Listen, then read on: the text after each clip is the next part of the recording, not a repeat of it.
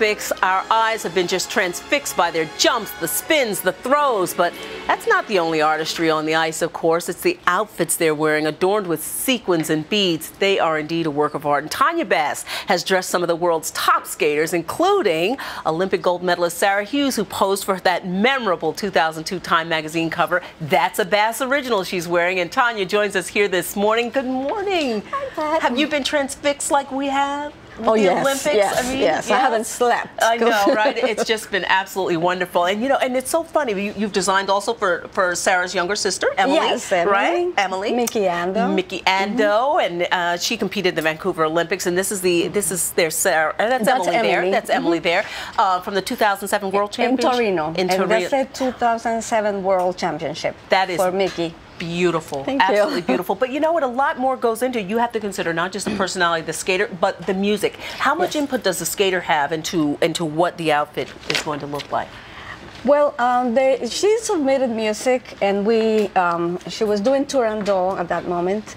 And what we did is for the elite skaters that go to the Olympics, we do 2 or 3 tries, and we realized that the color actually is the color that Olive is wearing now. Okay. That worked best for her skin, for the span of her arms and all that. It covered a lot, and it showed her figure much better. And we made it very light, just like Olive on the skirt, because she has to execute very difficult jumps. So we went light on the skirt and show a lot of fabric around the arms. Olive is a junior. Yes, right? and this is the future of our Olympics in Sochi in 2014. Absolutely. You know, I always wonder, the beading must be so intricate, and every bead has to be sewn on so tightly, because goodness knows you don't want it on the ice, right? And somebody's no, you don't. Somebody's slipping. Yes. Well, the dress she's wearing was designed for Joan of Arc, and she was supposed to be a warrior, but we also wanted to make her look princessy, you know, so we didn't want to put an armor, and you know, we want light and strong, feminine and strong. And maybe you want to turn around and show them the whole look. The back? Oh, that's beautiful. Yes, and she's one of my favorites because she's so gorgeous and she so is indeed. Cool. Now, as our next, thank you so much, Olive. As Julia works her way out, Julia works her way in. It's different now. These are single skaters, obviously. Yes, these two. Yes, she's in another level, and her theme is Romeo and Juliet. So this actually, the original dress was designed for Emily Hughes for the practice runs in Torino. But the dress has been so successful. We have been adjusting it to other numbers for the younger girls because they adore her and she's a hero. Yeah. So now, if you see, we're doing a very light taupe, and this is supposed to be the balcony scene where it almost looks like a nightgown.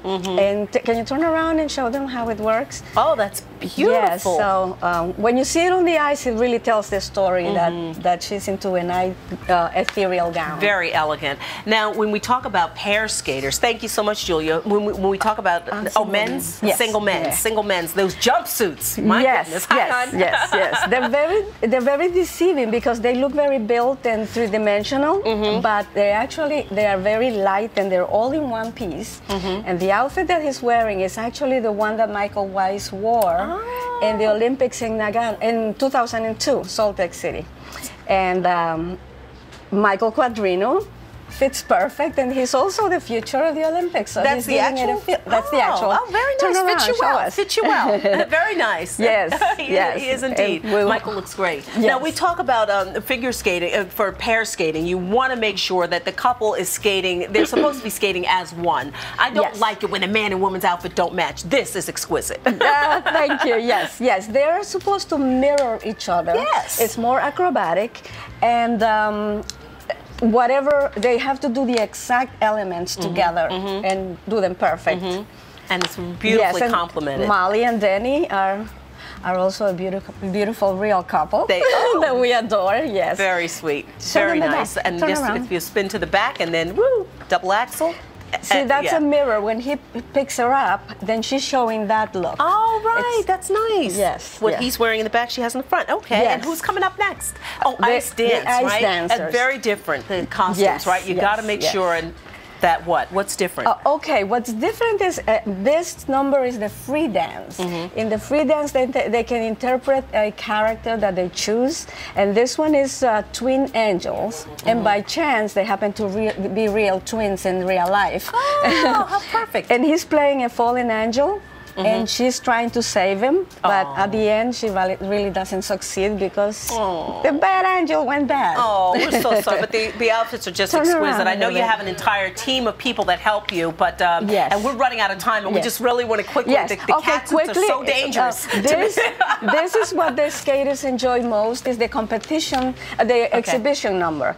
If you come in first, second, or third, they put you in the exhibition night, and then you can do what. She was trying to portray here a James Bond number, so it's slick and beautiful. That's very Bond. And they have freedom to do whatever they want with the technique that they learned. Well, thank goodness you have the freedom to create such wonderful masterpieces. Thank you. Tania Bass, thank you so much. Right here in New much. York City, if you're looking for one of those, she's right here. And we are coming right back with our forecast. Stay tuned.